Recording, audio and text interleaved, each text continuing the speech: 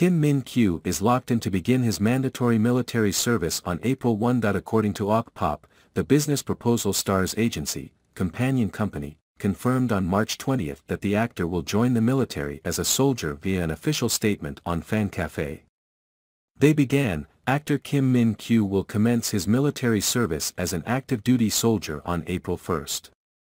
There will be no separate official event held on the day of his entry into the training center. The agency added, "We kindly ask for understanding as the admission will be conducted privately to ensure safety and prevent on-site congestion. We deeply appreciate the love and support from fans, and we hope for Kim Min Kyu's faithful fulfillment of his military duties, returning in a more mature and healthy state," they concluded. The 23-year-old South Korean actor and singer made his acting debut in Monstar, a 2013 drama under the TVN banner, and has never looked back. His notable work includes Signal, Because This Is My First Life, Backstreet Rookie, Snowdrop, Perfume and Queen, Love and War.